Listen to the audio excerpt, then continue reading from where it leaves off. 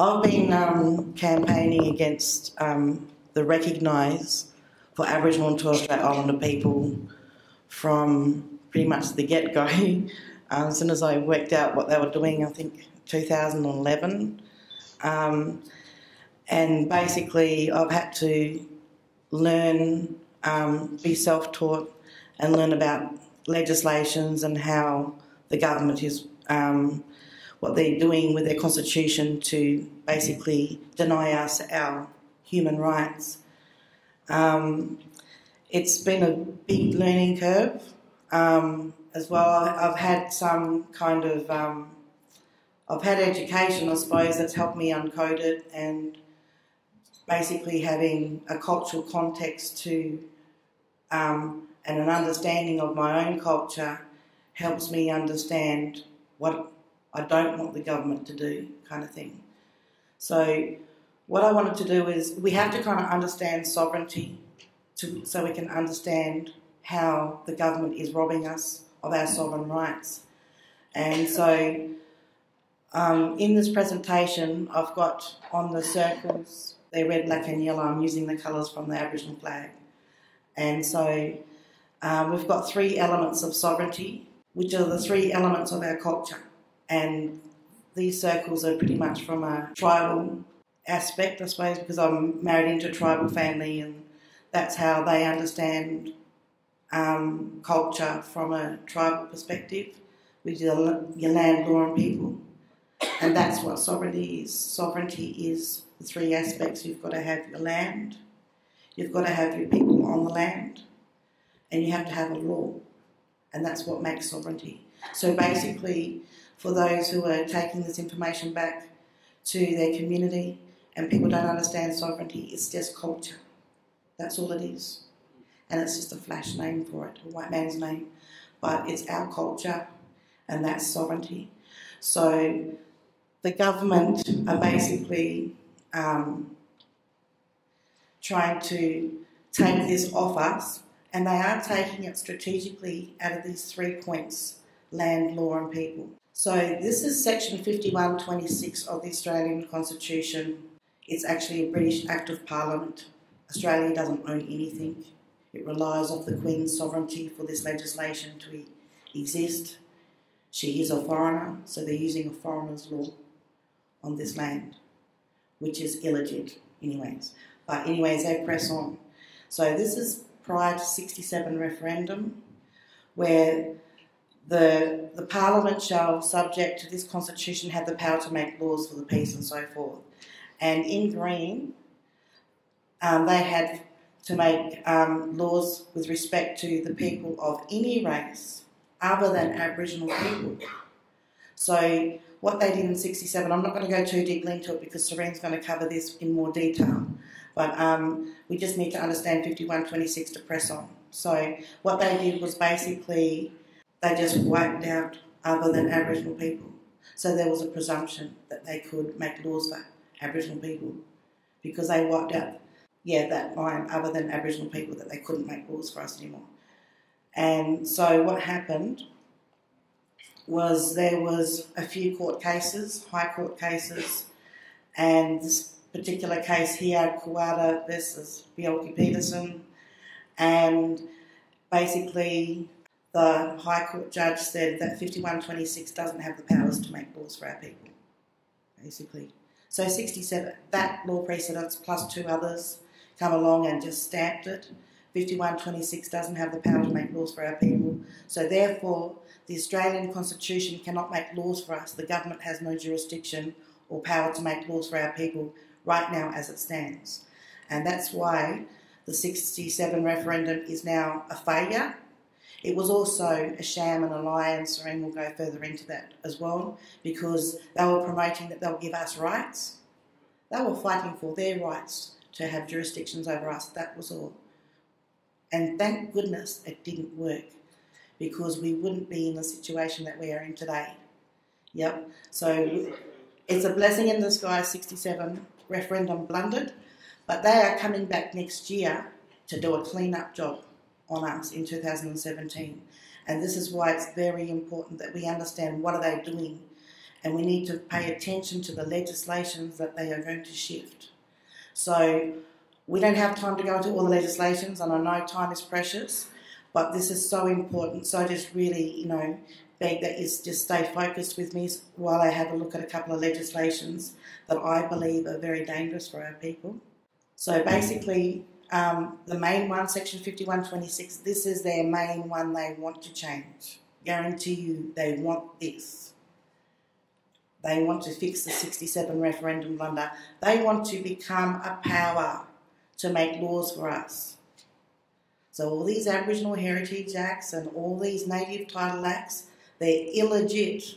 We don't need to endorse them because they do not hold the power to make laws for us. Yep, really important, we know this. Okay, so the Australian government are attempting to acquire our land. This is what their agenda is. This is what they want. They want our land. They want to mine it. They want to make money off it. They don't want us to have the financial benefits of it. That's really what it's all about. It's about greed, yeah? So they're attempting to acquire our land, and they want to have jurisdiction over us as people. They want to make laws for us. They want to control us. And that's what they want. They don't want to give us rights. They really do not want to give us rights, and I'll prove this.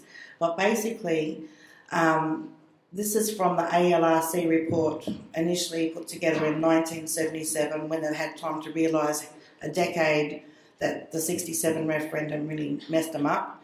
So here it says here, there are no treaties concluded with Aboriginal group and no arrangements were made with them to acquire their land or to regulate dealings between them and the colonists. So this is their constitutional experts acknowledging that they had made no arrangements via a treaty to acquire our land. So they have acquired our land illegally, literally. So the kinds of laws, what do they want to do once they get the power to make laws for us under 5126 when they aim that right at our heads? And also, I'll just quickly mention in a hurry that the High Court judges had acknowledged that Section 5126 was a racist law. So they're not only going to, here you have these recognised stooges that saying, oh, we're going to fix racism. No, they are entrenching racism and they're aiming at the very known racist law right at our heads. It's absolutely evil what they are going to do. So they want to have human control, they want our land, and they want not only that, not do they just want our land and they want to control us like robots. They want to own our absolute cultural ownership. They want our cultural law. They want to own our law, and to the point that they want to own every thought that comes out of their head. They want to claim copyright and intellectual property over our artistic ideas, cultural ideas. This is how extreme this is. So there's the how. So I'm just going to quickly hone in on people. Recognise. This is really important to understand this word. Really, really important to understand this word. The Constitution kind of has to recognise things for it to have a law for. Okay, so I get that that's important that they need to do that, but they are wanting to recognise us without the rights attached. They're not saying, we want to recognise your rights to your land. No, they just want to recognise us. So recognise in the Black Laws Dictionary means to enter into recognisance. So the British law explanation of recognisance removes a person's rights and places them into a bond. So this is where we've got to get very astute, okay? Because especially with us blackfellas, we have our own interpretation of English and what we call, it's another dialect, it's called Aboriginal English. These guys who are writing this constitution are not using definitions from Aboriginal English. They are using definitions from the law dictionaries. And in the law dictionary, recognise means to enter us into a bond and for our rights to be taken from us. That's what recognise means. So when they want to bring us into recognisance under their control, these are the kinds of laws that they will end up throwing at our people. This is what the Commonwealth are doing in the Northern Territory already. Paperless arrests, where they can just pick you up off the street and arrest you for nothing and place you into a cell and incarcerate you. And they're doing that in Northern Territory. And the last deaths in custody that we know of that happened in the Northern Territory was from a paperless arrest. And because there is no paper trail and because it's not going through the custody notification service, no one's being alerted that someone's in custody. And if something goes wrong and they pass away, people aren't even notified that someone has passed away. And guarantee you there's a lot of, corporate kind of blackfellas that want to go with recognise. But at the end of the day, we give the power to the police. The police are rednecks, right? They don't go and do a coconut checklist on the streets. They are not that smart, right? They just see black skin. They don't go, oh, that one, they're a nice little sellout, let them go. They just see a black fella on the street and they know that they've had no cultural training, these guys. No cultural training. So they're not going to go be nice to the coconut and then bad to the grassroots. They're going to do a basically wash of this kind of power across all of us. We're all at risk. The whole dang lot of us. They will basically, we know this is coming, Basics card will come straight across the country. They are pushing it in places where they can manage to get a consent from so-called, or some elders that are being deceived that it's a good thing. They're saying, oh, you've got a lot of alcohol problems in your area, we'll bring that Basics card in. Basics card is not a solution to addiction and high trauma. We need to have rehabilitation and healing camps and these kinds of cultural recreations to be able to heal, not an enforced Basics card. So I took some photos from the intervention sort of signage in the Northern Territory and it says prescribed area. So what happened with the Northern Territory intervention, they disabled the Racial Discrimination Act, and then from there, from the Racial Discrimination Act, then they basically, under duress and by force, leased their lands out. So they took the land first.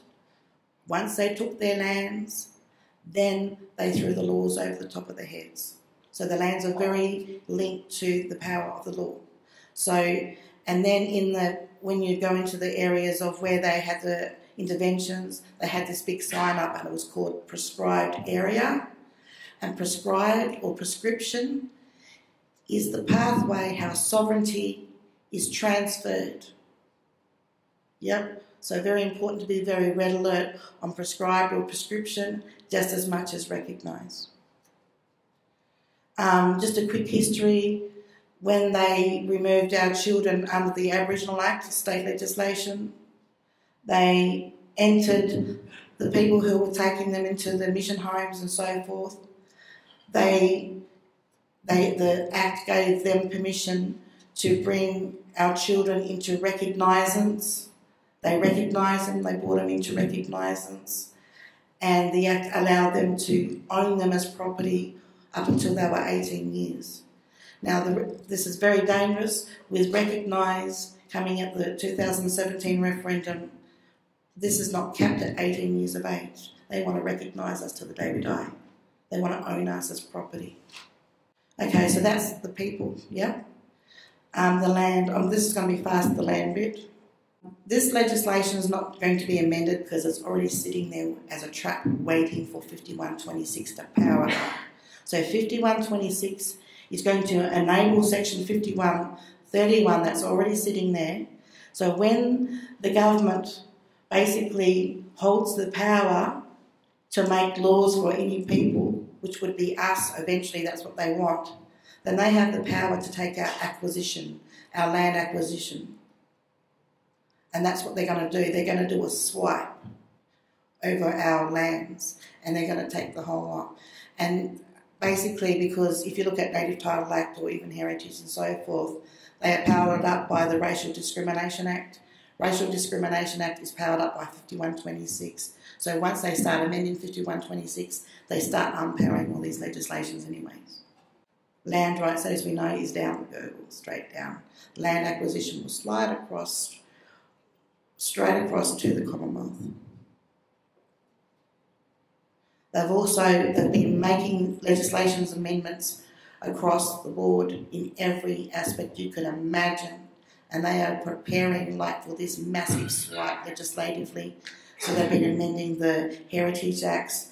They've even created a new Freehold Land Act in Queensland, where freehold is now not out of jurisdiction anymore, but coming into jurisdiction of the Crown. And they will really power up once 5126 is transferred over. And that's when we'll see the damage at its full capacity. Legislatively, they're preparing like a genocide, a massive cultural genocide. This is the most important aspect of this presentation today, is the law, our cultural law, and how they are going to hijack this through legislation. Section 116A. So the legislation 116A, as it stands right now, the Commonwealth shall not make any law establishing any religion, for imposing any religious observance, or prohibiting the exercise of any religion, and no religion test shall be required qualification for any office or public trust under the Commonwealth. So basically, that's what it is now. So if Blackville is saying, my culture is my religion, then it's kind of protected, and they know that. And so they're placing some inserts into Section 116, and it's also the way that they are actually going to siphon our cultural law, our customary law, because customary law is not recognised in the Constitution, although it is. They recognise that it's a problem. If I walked into a courthouse and said my customary law, they'd shut down as fast as I would say sovereignty. Customary law, they understand that they are out of jurisdiction.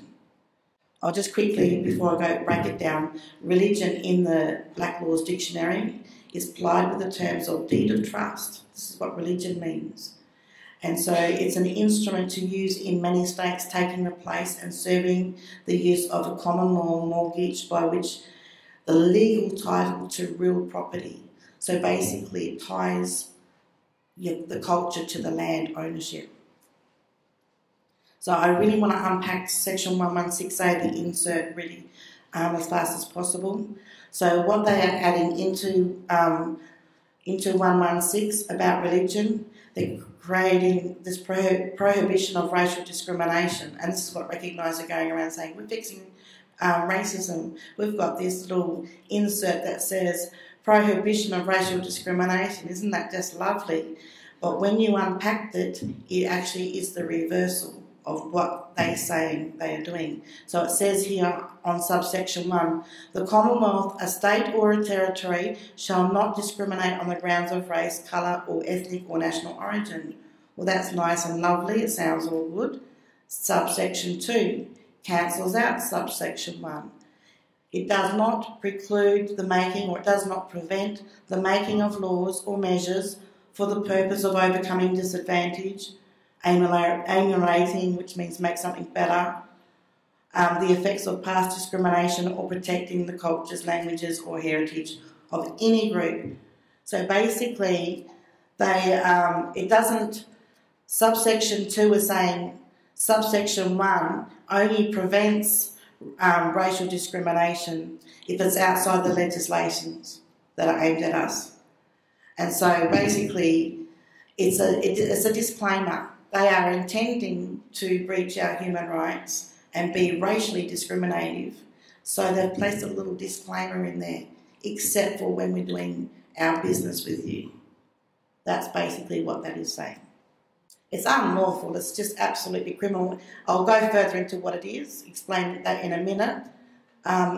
Who actually affirms this with me, because I'm not a lawyer, I have found, luckily, another lawyer that has basically uncoded Section 116A inserts, and he agrees, thank goodness. And so he says it is not proposed, Section 116A, it is not proposed to eliminate racial discrimination from Australian laws and policies by the proposed changes to our Constitution. Rather, and I'm sure most Australians would find this surprising, the proposed change to insert Section 116A would remove safeguards and creates the risk of entrenching racially discriminative laws currently affecting Indigenous people, many of these laws being in whole part of questionable standing or necessity. There's another way of looking at this subsection 2, and this is where it starts going into codified. I'll just read it out. Again, does not preclude the making of laws or measures for the purpose of overcoming disadvantage. Now, if you look at this grammatically, does is basically a verb, is an action, not is an adverb, and it changes the next verb. It affects the next verb, which is preclude, which prevents. So you've got not, which is the adverb meaning negates. So basically, the verb and the adverb preceding preclude, it negates that purpose. So in other words, it's another little disclaimer that they're legislated that it's okay that we will make discriminative laws. So I just wanted to highlight that. That's very hard to pick out. And I actually placed this up on Vote No to Constitutional Change on Facebook. And I had a respected elder jump on and go, I don't see the problem with this. And this is what the problem is. And I had to be very careful, you know, dealing with, especially with respected kind of elders on Facebook, not to insult their intelligence. And you don't want to say, look, sorry, your comprehension skills aren't happening here, check this out. So you have to be very careful. But what it is that they are using codified grammatic trickery in, and so I had to sort of break the news as gently as I could that the verb and the adverb are cancelling out the next verb. That's the grammatic explanation. But maybe let's have a look at what another lawyer said. He's agreeing, you know. So just trying to break the news gently to our people that we are basically going to be cleaned up. But I've got to push through because this gets deeper and more uglier than this. This is just the icing, the tip of the iceberg. I'm telling you, like, what they are using is 116, and I have the proof, I found the evidence, that they are using section 116A to actually hijack our customary law, our cultural law, and have a jurisdiction over it. But what I just want to quickly divert a little bit, because this relates to section 116A, the insert, where they want to basically allow discriminative laws. This is what it's really saying in once you uncode it. They want to create discriminative laws through section 116 for heritage and cultural law and customary law. That's what they are saying when you break down all the jargon.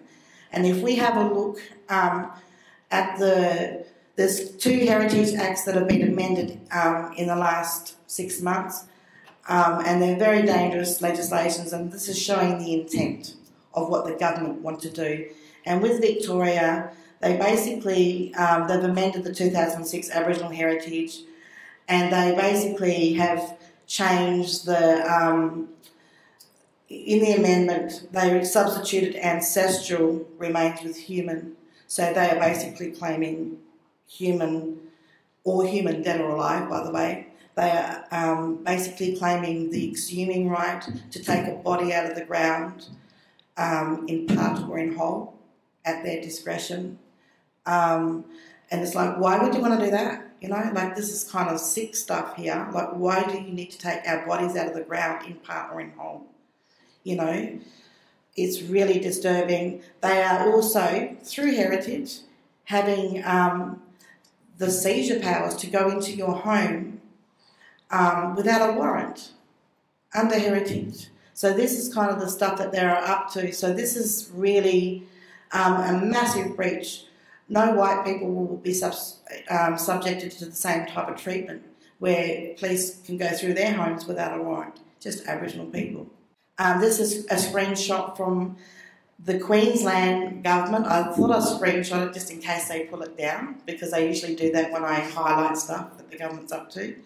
So under cultural heritage, under the Department of Transport and Main Roads in Queensland, they are basically saying that they, again, they use the words recognise, the main roads recognise the significance of Aboriginal cultures and managing Indigenous. So they're basically saying we are now your managers of your cultural affairs. And they are basically saying this includes all materials that they will manage under Aboriginal, which is non-material culture, religious beliefs and folklore. This is how it links to section 116. because that is a breach of our human rights. But 116 says that's okay, you can breach their human rights. That's the insert. Yeah? So that's where it links to 116. They're allowing them to make discriminative laws when it comes to our folklore, our cultural law. You know how incredibly dangerous this is going to be.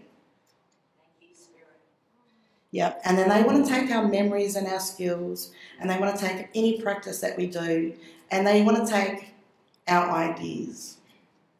So they want to claim copyright and intellectual property over every aspect of us. I've seen these statutes before. This is the old Roman Empire system.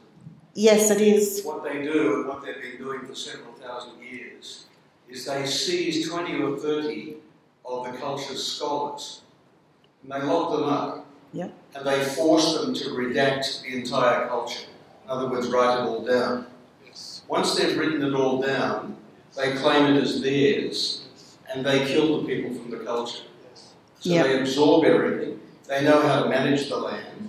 They know how to manage the ancient systems, and they don't need the people anymore. They've been doing it for thousands of years. It's a standard methodology. Yeah. Thank you very much. I'll just quickly press on because I know Serene's got to get up. In the Aboriginal Heritage Cultural Act for Queensland, it says, again, it's reiterating, recognised, but unpacking it, and it's saying it binds all persons, including the state, to the extent of their legislative power, which is pretty open. They can take everything. And also the place of immunity. Nothing in this Act makes a state liable to be prosecuted. Okay, so they basically want to have our full cultural law, manage our cultural law, our law business, every aspect of our culture, and then if they stuff up, which they will, they don't want to be prosecuted. Hands off. Okay, so I'll just press on past that. This is the evidence of what I'm saying is basically supports me. This is from the recognition of Aboriginal customary laws, ALRC report 31. So basically, what happened when 67 referendum blundered? They went, oh, we better get to the table and work out how do we fix this? How do we hold a jurisdiction over Aboriginal people? How do we own their cultural law now? You know, so they had all these discussions and they created this report. And so in this report, they identified that they needed section 116, if you can see down the bottom where it says in yellow, they needed their limitations over us, over our cultural law, was basically, they needed, their recommendations was to modify section 116. So when you get these Gannon blackfellas that come along and saying, we want to be recognised, we're little activists, hello, the ALRC report come on with that, not with them. Yep. ALRC report want our cultural law. That's their gig. Yep. We don't want that. We want to own our cultural law because it's our birthright. Now, this is where it gets very serious now. This is such a spiritual breach to our people. But what they are using is customary law. It comes back to customary law. When they remove children from the system, because they don't really have the power to remove our children because of our customary law. So what they do is they place the mothers under duress and they say, you sign this piece of paper and we will tell you when you can have your kid back. But what they are doing, these mums are signing these pieces of paper going, oh, I'm on this contract to get my kids back. What they've actually signed was the jurisdiction for the District General to take the kid. That's all. And then basically they never get their kid back anyways. So that's how they're doing it. So when they hijack customary law through section 116, there won't be this consent process and there won't be going to courts so the judge will decide you've got to go to rehab and you've got to do that. They will just be able to take the kid and you won't have any right of reply. So we're already losing a lot of children and it will just speed up. Just incredibly. So they are actually they will be removing our children through the pathway of section 116. And that's because of customary law. So I think I'll leave it at that because this just goes on forever. So basically, this is the three aspects: the law, the land, the people. I'll just get one more graphic up. Okay, I'll just quickly highlight this quickly. Why is legislation and the Constitution confusing? On this side here, this person's looking at 4 poles. 1, 2, 3, 4. On this side here, this person is looking at 3. 1, 2, 3. It's the same. It's an illusion. Section 116A, Section 116 is an illusion. It looks like many different things from different aspects when you look at it, like we've just unpacked it. It's codified. And this will go into supporting what the gentleman said over here.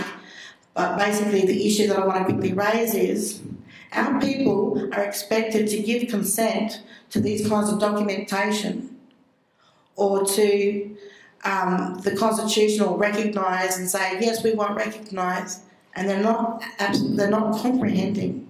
It's trickery.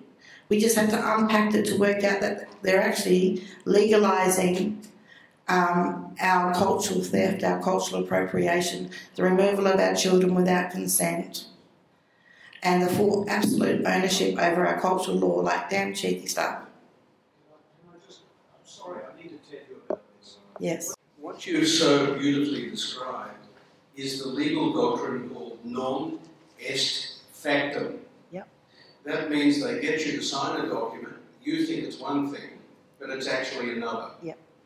And it unravels the whole document.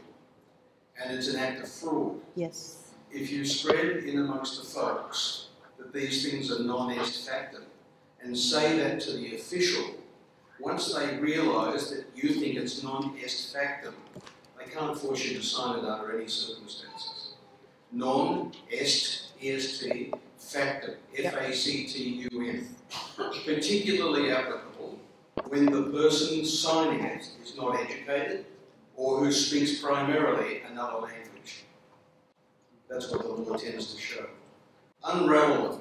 Thank you so much. Section 116's major power is a little word in there, I think it's in other measures. That means they have administrative control. Yep. And once they've got administrative control, the officials have complete power and they don't have to act in accordance with the law.